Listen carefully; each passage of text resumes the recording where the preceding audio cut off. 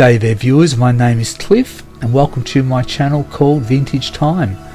I'm a gem cutter and I live in southern Australia in the state of Victoria, and today I'll be featuring topaz that comes from Australia but a lot further from where I live. It's actually found at Mount Surprise in Queensland, Australia.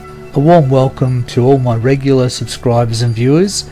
Many of you watch my channel for different reasons. It's really nice to have you back again and join me in this episode. And I would also like to welcome any new subscriber or new viewer that's accidentally stumbled upon my channel. I think you'll be pleasantly surprised in the process of how a gem is cut. I know that this episode will not answer all your questions, so you may need to see some previous episodes, but I'm certainly glad that you can join me. So for those people who've been watching my channel for some time now, you may have realised by now that topaz is my all-time favourite gem to facet, and that would be followed by zircon and sapphire. Topaz is a gem cutter's dream, and often quartz is recommended, but topaz cuts easier, it polishes easier. Yeah, sure, it has a cleavage plane, but the chances of striking that cleavage plane when faceting would be pretty rare. I would encourage any beginner to start faceting with topaz. So in today's video I will be featuring what I would consider to be an old-fashioned design. It comes out of a very old book that I have. It's called the Zircon cut, and you can see it here in this 3D generated computer graphic. So let's go through the design sequence. We have the virtual 3D preform, which is attached to the virtual 3D DOP, and we'll be cutting 16 break facets. After we've completed the 16 break facets, the next set of facets will be the girdle facets, and they will align and meet with the break facets.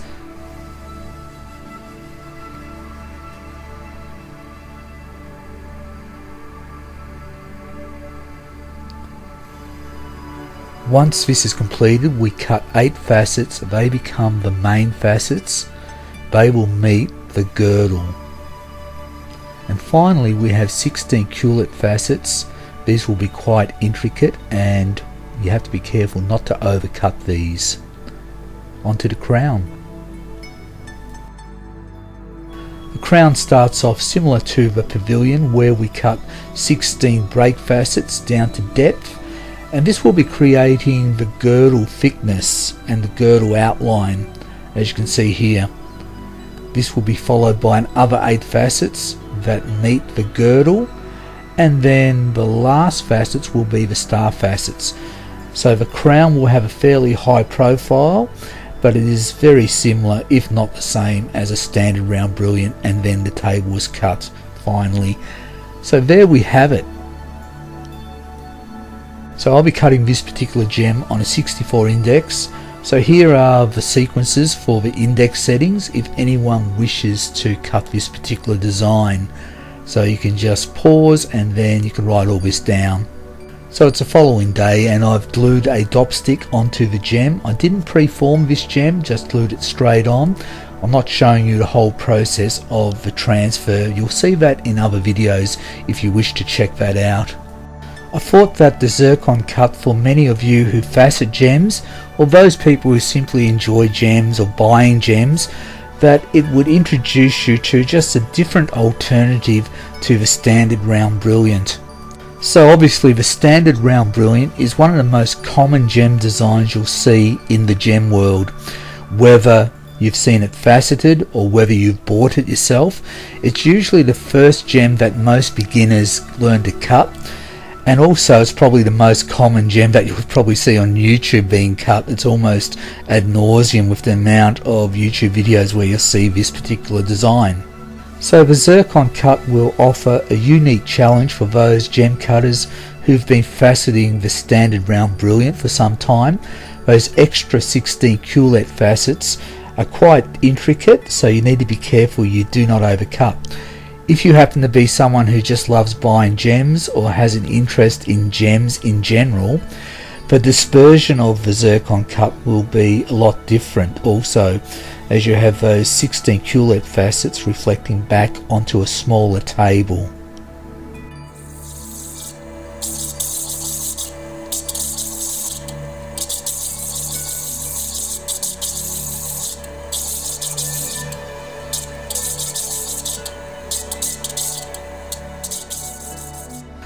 So I've just rounded out the topaz. This is not a necessity, you don't need to do this, you can go straight into cutting the pavilion facets and then cut the girdle.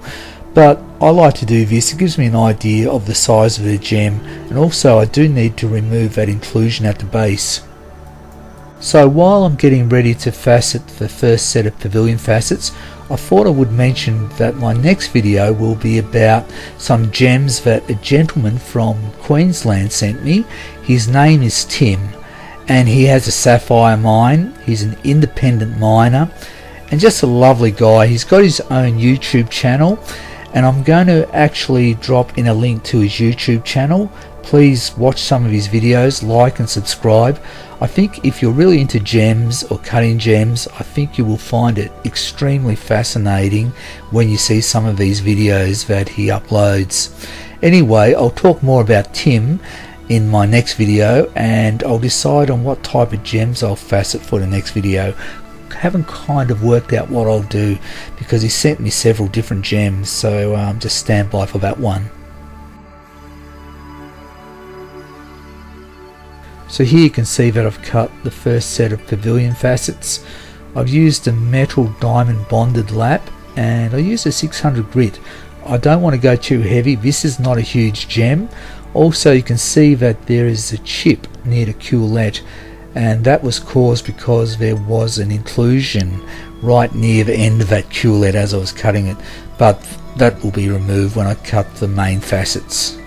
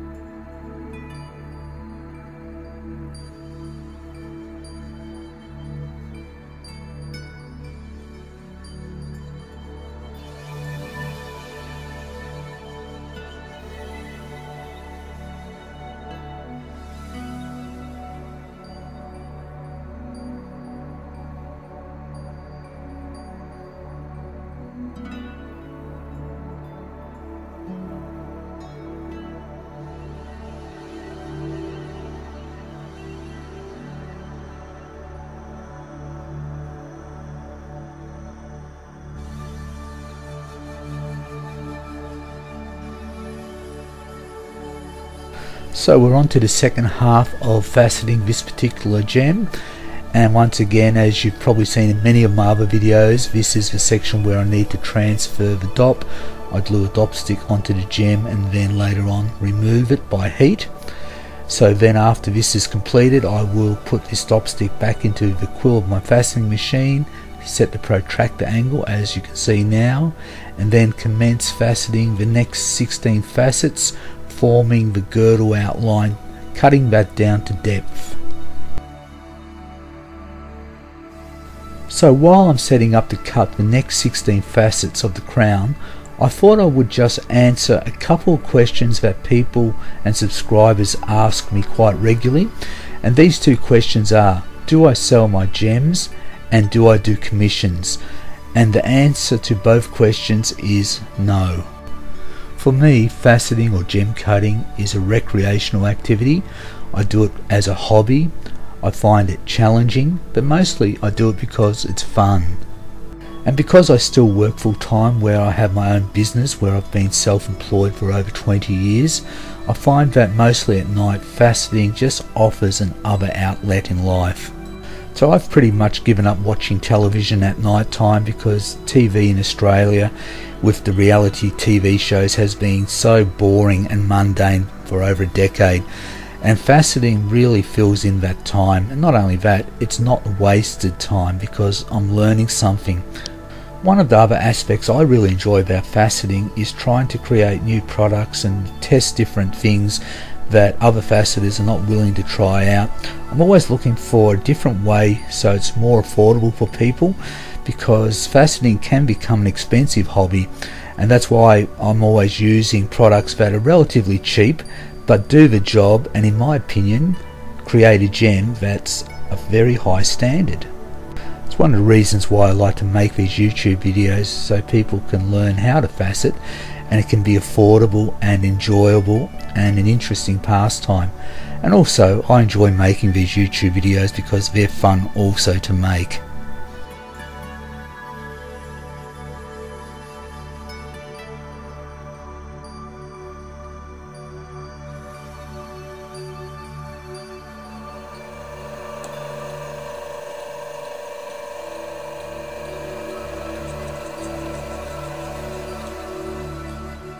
So here I'm polishing the crown of the topaz. I've decided to use my tin lap, and I did that for the rest of the pavilion facets apart from the girdle.